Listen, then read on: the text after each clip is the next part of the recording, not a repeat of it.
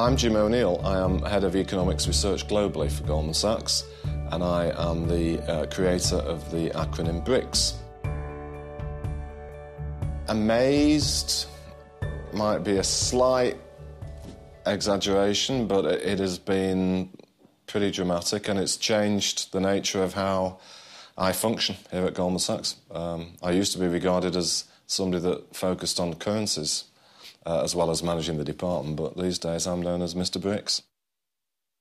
When we first wrote about it, and particularly when we first looked at the 2050 potential, many people believed that we were being very conceptual, and it was idiotically optimistic in some kind of fantasy for the future.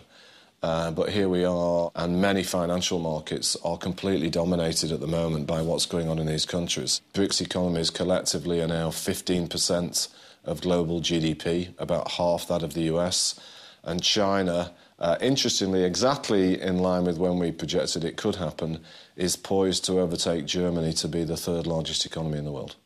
I could go on and on. There's hundreds of examples.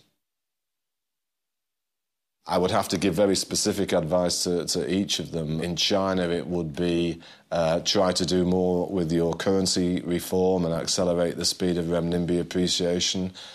With India, if there was one single thing, it would be try to boost foreign direct investment to allow more investors in. And if it were Mr. Putin in Russia, it would be try to make it easier for so many people in the West to understand you, because many people don't realise what a good story the Russian story in BRICS is. In some ways, the Brazilian example at the moment is arguably the most interesting. There have been times in the past few years where journalists and some academics have written articles saying, why don't Goldman Sachs drop the B in BRICs? But in the past 6 months, there is growing evidence that Brazilian economic growth is starting to accelerate significantly. There are many, many misunderstandings about all the BRICS countries. Russia, I think, often leads the way.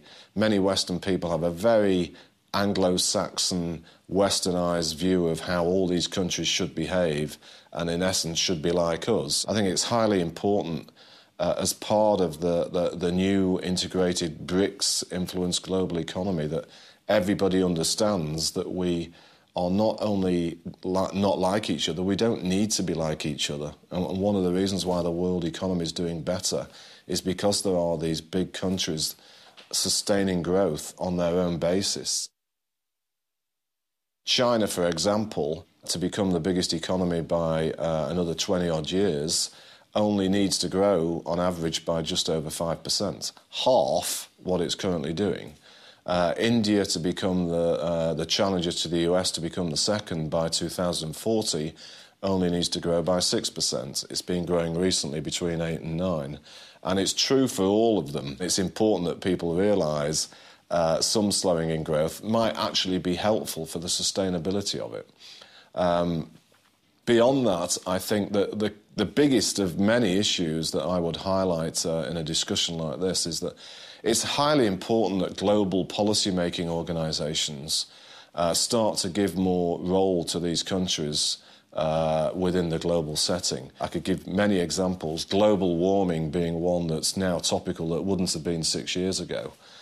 Given the demand for energy and growth of energy consumption in China and India in particular, there is absolutely no way we can get a solution to global warming without these two countries being involved. And to not have them as equal members of things like the G7 and G8 is increasingly preposterous, in my opinion. People should not think of BRICS as traditional emerging markets. I deliberately thought of the word BRIC, meaning that these four countries are part of the BRIC of the modern world economy.